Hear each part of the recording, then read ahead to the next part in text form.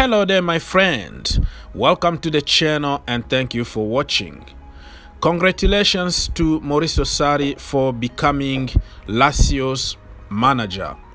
Remember a few days ago I made a video saying that Mourizio Sarri could be a perfect manager for a team like Lazio because he won't have any pressure over there. Mourizio Sarri is somebody who likes to work long term. Okay, he is not necessarily a shortcut kind of manager. He needs his own players and he needs to work for a long term before you start seeing the end product. Mourizio Sarri is somebody that I admire. Okay, I respect him. I respect his story. He is not necessarily my cup of tea because I believe that football can be played many ways. Okay, and I believe also in youth.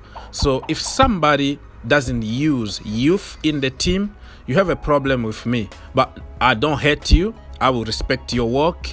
I will praise you when you do good, but I also will criticize you, especially if you don't use youth. My problem with him back in the day was the fact that he said some horrible stuff about youth and about Kalim Hassan-Odoi on the media, and the way of play, like continue to do the same things over and over again, the same systems, the same subs, the same minute, the same everything really. So I got bored very quickly. That is part of my life, even with my videos, my thumbnails, my everything I do. I don't want to repeat the same things over and over again. So there were some games that was just like screaming for a change, screaming to play a different kind of football, but we were just like tiki-taka, passing with no end product. But he's somebody that I really respect for his history, for everything he did for Chelsea Football Club. He won us the Europa League at the end. We ended up by finishing third in the league. It's all good, and I wanted him to continue, give him the second season and see how it goes. So I am not going to flip-flop here and start saying how I was very happy all the time with Sarri, blah blah, just like other people try to do all the time that somebody is successful, you know. Even if they were their worst enemy, they would just flip and say, oh, I always knew that he was good and blah blah. Anyways, it looks like Mourizio Sarri now is going to save Chelsea Football Club, or at least save some of his former players. I made a video a few days ago about Ruben. Ruben is the first target for Mourizio Sarri. Everybody knows that Ruben played his best football under Mourizio Sarri. Unfortunately, that injury kind of stopped his development. The rest is history. I'm not gonna repeat myself. And now he been linked with Marcos Alonso. Okay, everybody call him Alonso, but still a very good fullback, or not even fullback. Well, back in the day he played as a fullback under Mourizio Sarri. That's why I'm calling him a fullback, but he is a wing back, you know. In that position he can do good, you know, especially he got the end product and he's very good in the final third. And I remember when Mourizio Sarri joined Chelsea Football Club, he said in the press conference that Marcos Alonso is going to be the best fullback in the world. Remember that press conference?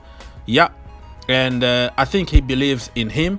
And in Italy, the league is a little slower than the Premier League, so he could do very good in Serie A, better than in the Premier League. So fingers crossed that that's happened, because that is going to free another space for Hakimi or whoever is going to be given a chance to join Chelsea Football Club.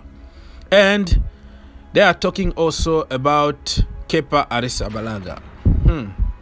This one, I think this is just like a paper talk or something. They know that this is going to create some controversy and people are going to click and read this article. You know what I mean?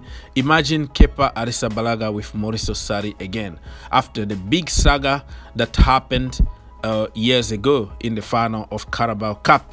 Kepa Arrizabalaga refused to respect Mourizio Sarri in front of the world. He said, I'm not coming off. Mourizio Sarri showed a lot of weaknesses, to be honest with you. It wasn't necessarily Kepa Arrizabalaga fault, because at the end, the referee asked Mourizio Sarri what was his last decision. And guess what Mourizio Sarri said? Oh, he can stay. He can remain on the field. If you are strong enough, strong character, you will say he need to come out.